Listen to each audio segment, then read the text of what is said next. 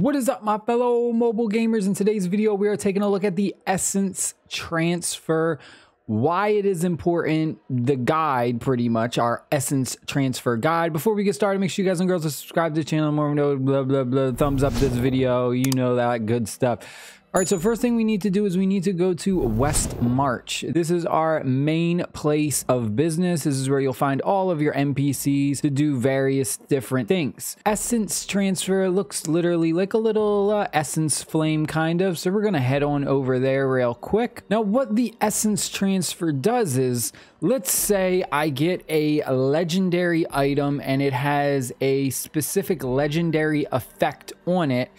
But maybe it's really good, but it's a low level item, right? So you can have like a legendary item and it might be only like a level 30, and then later in the game you may get a level 45, level 55 item, but it's got a crap legendary effect. Like it's a skill that you don't even use.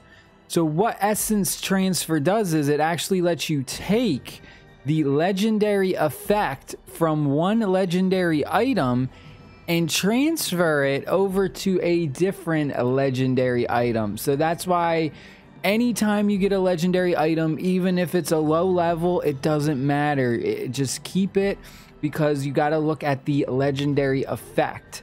I would keep all of my legendary items, even if it may not be an effect that I'm looking for. Put it away, put it in your stash, because you never know when the skill builds can change, the meta could change.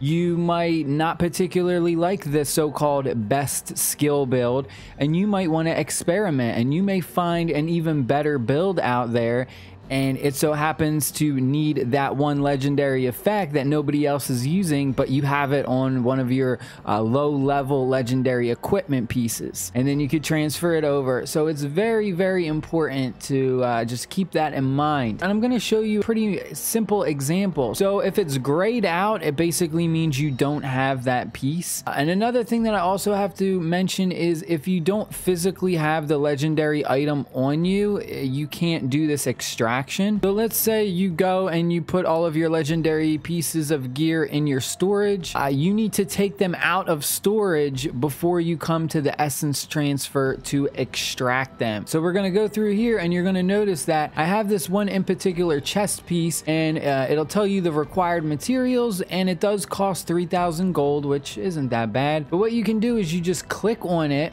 and then it'll say extract, and what we'll do is we'll click extract for video purposes, and then bam, you will have now extracted this legendary effect. And then if you want to put that on one of your higher pieces of legendary gear, or whatever it may be, you're going to go to inherit. We then have to select the essence that we want to inherit onto our new piece of gear, and then once we inherit it, it does not cost any gold to inherit, which is good.